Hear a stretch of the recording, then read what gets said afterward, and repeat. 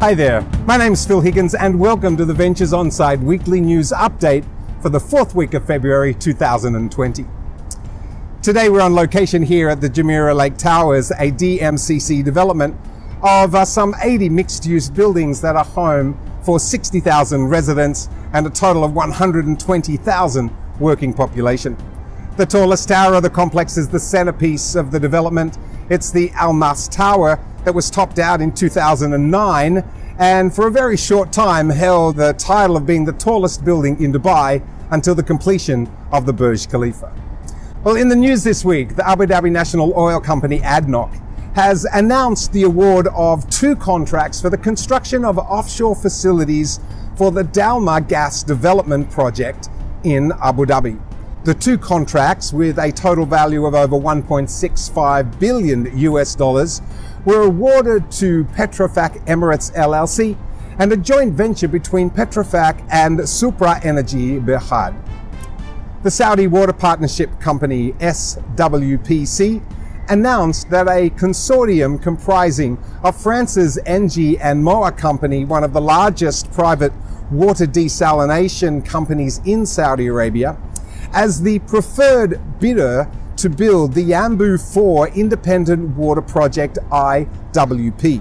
The project, which will use reverse osmosis water desalination technology, will have a potable water capacity of 450,000 cubic meters per day on completion.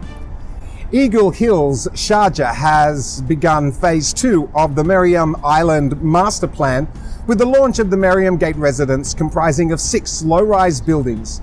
Noor Residence is the first building to be launched of the 6 buildings, which will be a 7-story building for 87 apartments. A consortium led by UAE-based Metico Group, comprising of Saudi Arabia's Moha company and Egypt's EPC contractor, or Ascom Constructions, has broken ground on the first independent sewage treatment plant, or ISTP, project in Dammam, Saudi Arabia. The project marks the first ISTP to be awarded by the Saudi Water Partnership Company to investors under a build, own and operate transfer model. The Iskan Oman Investment Company announced its plans to expand its Kims Dakam Medical Complex to be a 50-bed fully integrated hospital. The hospital expansion will include the construction of a new building adjacent to the current facility. In Egypt, Hassam Alama Holdings has announced that its subsidiary AH Roads and Bridges has been awarded the Monib Bridge expansion project by the Ministry of Transport.